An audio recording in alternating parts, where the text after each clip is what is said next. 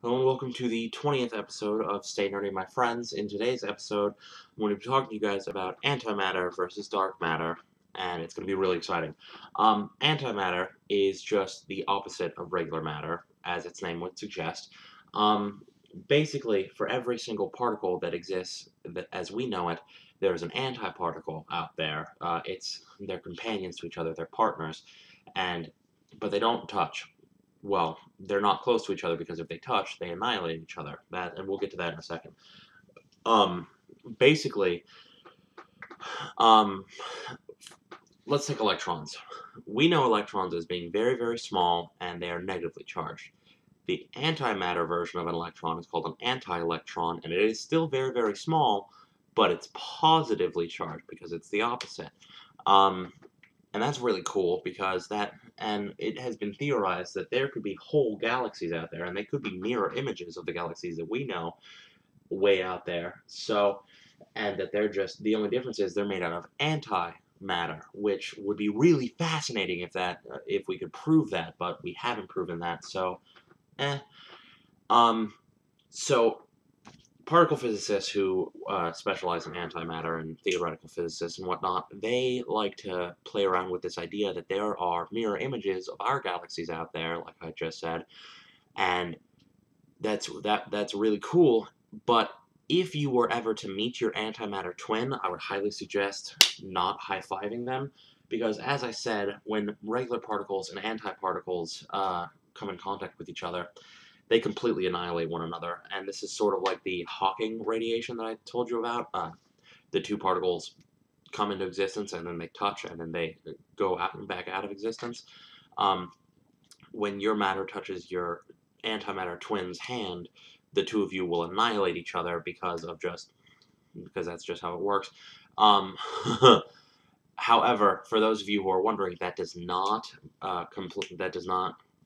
violate the law of the conservation of energy, because when you and your antimatter twin annihilate each other, there will be a huge release of light exactly equal to the amount of energy contained within you and your twin.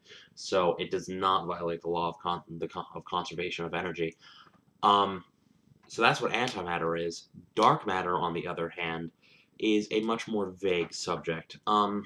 Dark matter is just basically a general term that we use for anything that we can't see, and that can include everything from particles and matter that is inside of black holes, which we obviously can't see because nothing can escape from black holes, generally.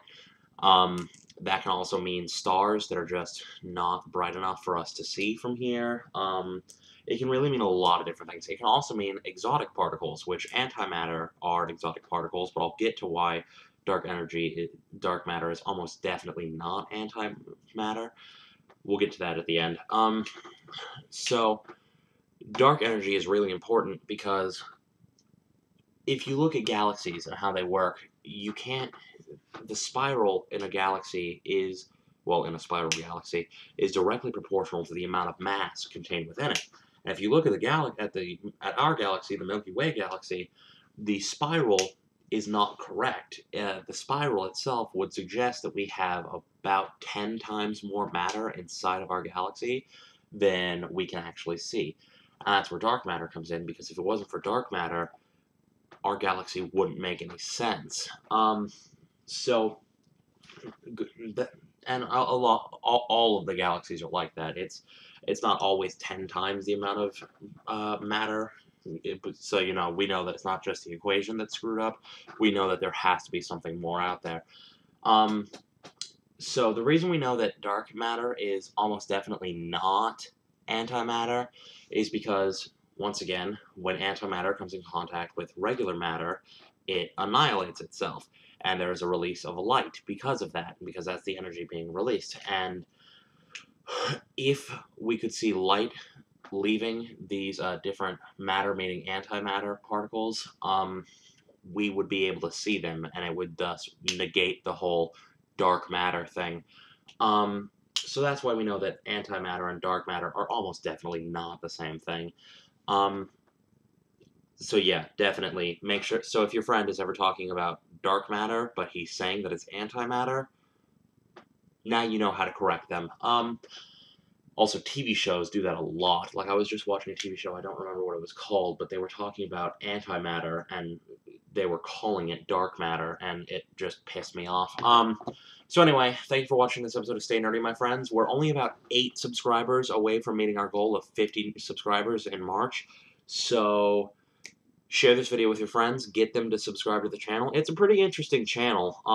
This is my second episode that I've made today, because I had to make 5 episodes this week. Next week we'll be back on our regular schedule, Tuesdays and Thursdays. So yeah, that'll be pretty cool.